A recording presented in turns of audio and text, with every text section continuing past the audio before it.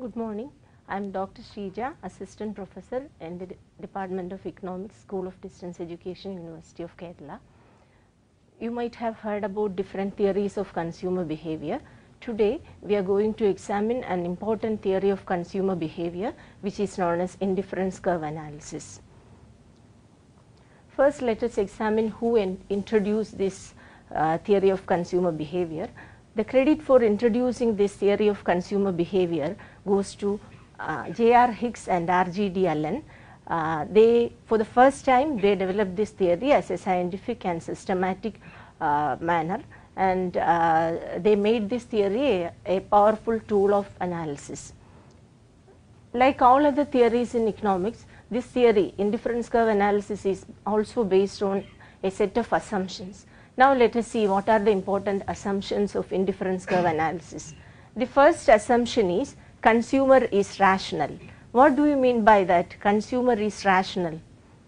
A consumer is always trying to maximize his satisfaction for given level of income and given market prices. Here it is also implied that consumer is using all the information available to maximize his satisfaction. He is using all knowledge available to maximize his satisfaction. That is meant by the first assumption. Second assumption is utility is ordinal.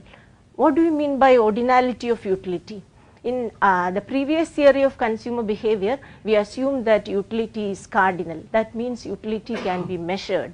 But in the indifference curve analysis, we assume that utility is ordinal. That means we can only order or rank utilities. We cannot measure utility. We can only order or rank utilities. We can say that utility derived from consuming an apple is greater than utility derived from consuming an orange. Only in that way we can order or rank utilities.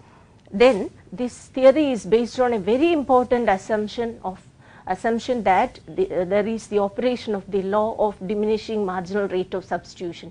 What do we mean by diminishing marginal rate of substitution?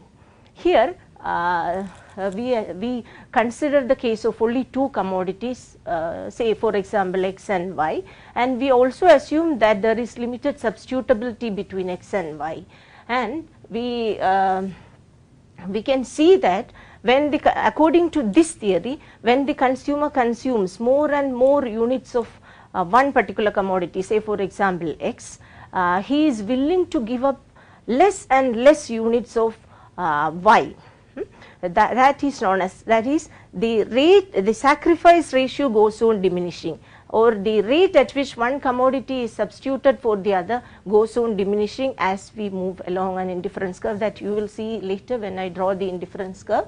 So just quantity of commodities consumed. Total utility is a function of quantity of Q1, Q2, Q3 up to Qn consumed. So this is a simple assumption, you might have understood the meaning. Then the last assumption is consistency and transitivity of choice. First let us examine what is meant by consistency of choice. Let us take the case of two combinations A and B. Then once the consumer prefers A to B, he will never prefer B to A. That is the meaning of consistency assumption. That is, once the consumer prefers a consumption bundle, that is the accurate term, once he prefers a consumption bundle A, then he will never prefer B to A. That is the assumption of consistency. Now let us see what is meant by transitivity assumption. Let us assume that there are three combinations, three consumption bundles are available to the consumer. Let them be A, B and C. Then if A is preferred to B and if B is preferred to C, then consumer always prefers A to C. This is the transitivity assumption. So indifference curve analysis is based on all these assumptions. Now let us examine what is meant by an indifference curve. So indifference curve is based on an indifference schedule. First of all, let us examine what is meant by an indifference schedule. An indifference schedule shows various combinations of two commodities that give the same level of satisfaction to the consumer, or it shows different combinations of two commodities which are equally acceptable to the consumer. Now let us have a look at the indifference schedule. See this in the schedule, you can see different combinations. There are 5 combinations A, B, C, D, E and D. So, the first combination A shows a combination of 25 units of good X and 5 units of good Y. Similarly, B shows a combination of 15 units of X and 7 units of Y. And one important thing that you can see is that all these combinations, whether it is A or B or C or all these combinations give the same level of satisfaction to the consumer. That is, the utility derived from all these combinations remains the same. That is why I have noted it as U. The utility remains the same. Consumer, the level of satisfaction associated with all these combinations remain the same. Now, let us draw this indifference schedule in the graph paper. That is, we are plotting points along the x-axis. As a convention, we always take commodity Y along the x-axis and commodity Y is taken along the y-axis. Then we are plotting different combinations. So, first combination A, second combination B, irrespective of the combination, utility remains the same.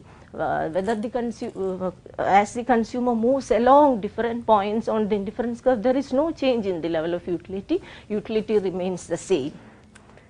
Now, let us examine another concept which is known as indifference map. What is an indifference map? From the diagram, you can see that it is a set of indifference curve. IC1 is the lowest indifference curve in this diagram, IC2, IC3 and IC4. What is the peculiarity of this indifference map? Along IC1, the level of satisfaction remains the same.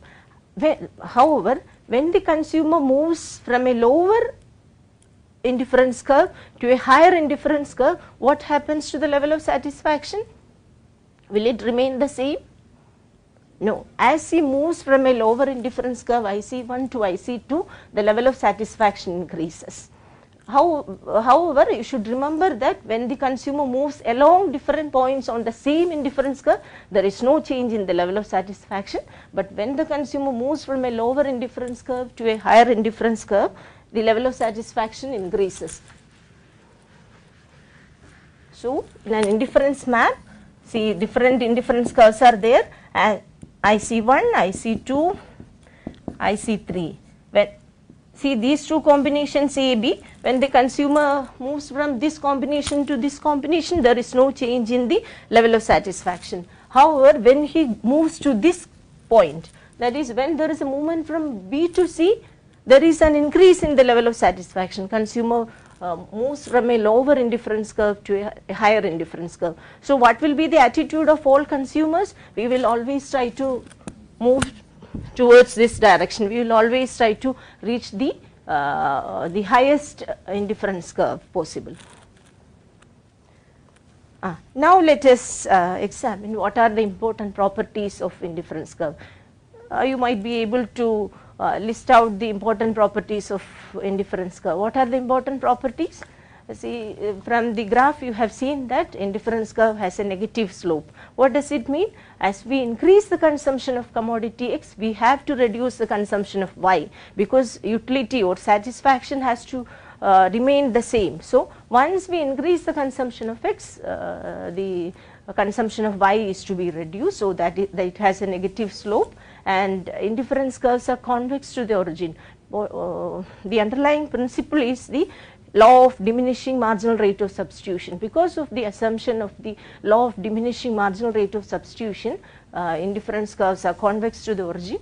We can prove that mathematically also. I am not going into that details now, and as I have already mentioned, higher indifference curve represents higher level of satisfaction, and indifference curves never intersect with each other. Why I said so? What is the reason? Because each level of indifference curve represents a given level of satisfaction. If two indifference curves meet with each other, that means at that point of intersection there are two levels of utility or two levels of satisfaction. That is logically inconsistent. So, no two indifference curves intersect with each other, and from the diagram you might have seen that they never touch X or Y axis. Then let us examine another concept, which is a very important concept, which is related to the equilibrium of the consumer. What do you mean by equilibrium of the consumer? You might be knowing that equilibrium, what is the word meaning of equilibrium? Equilibrium means that is a state of rest. When the consumer achieves a state of rest, then he maximizes his satisfaction. So equilibrium refers to a situation where the consumer maximizes his satisfaction for given level of income and given market prices of commodities. Now, we know that as consumers we are always trying to reach the maximum satisfaction as possible. But what is the constraint? We are always trying to reach the highest indifference curve, but what is the constraint? It is the budget constraint. It is the constraint imposed by income. So budget line shows, let us examine another tool which is known as budget line, which shows the constraint. So the definition of budget line is given. It shows different combination of two commodities that the consumer can buy at various for a given level of income and given market prices of commodities. And you can have the, you can see the equation for budget line. Here also we assume that there are only two commodities. The consumer is spending his whole amount or spending his entire income for purchasing two commodities alone. What are they? From this equation you can easily identify what are they. Only two commodities, X and Y. The consumer is spending the whole amount. For the sake of simplicity in this analysis, we assume that the consumer is spending the whole amount for purchasing two commodities, X and Y. From the equation you can see that M is the money income. Money income means income in monetary terms. Income is equal to Px into Qx plus Py into Qy, where Px is the price of, you can read that Px is the price of X. So this is the budget constraint. So this is the graphical presentation of the budget line. Graphical, see here, how do we reach the extreme points A and B? We assume that if the whole money income is spent for purchasing Y alone, then My Py is equal to OA, and when we assume that the whole amount is spent for purchasing X alone, then OB is obtained by dividing M by Px. So within these two extreme points we have different combinations of two commodities X and Y which yield the same level of which the consumer can purchase for a given level of income. Then now let us examine the conditions for consumer's equilibrium. There are two conditions for consumer's equilibrium. First condition is also known as the necessary condition for consumer's equilibrium, and second is a sufficient condition. First condition is also known as first order condition of consumer's equilibrium. First condition is that marginal rate of substitution between X and Y should be equal to the price ratio. Here you have to remember one thing. See, the slope of the indifference curve is the marginal rate of substitution between two commodities X and Y, and slope of the budget line shows the price ratio Px by Py. So that is the first condition, and mathematically it can be shown that marginal rate of substitution between X and Y is the ratio of marginal utilities MUX by MUY. Because of the shortage of time I am not going into that details, so just remember that this is the first condition, and second condition, indifference curve should be convex to the origin. Now let us have the graphical presentation of consumer's equilibrium. So we have a set of indifference curve. Here we are drawing two analytical tools in the same diagram. We are drawing indifference map, and at the same time we are drawing budget line also into this diagram.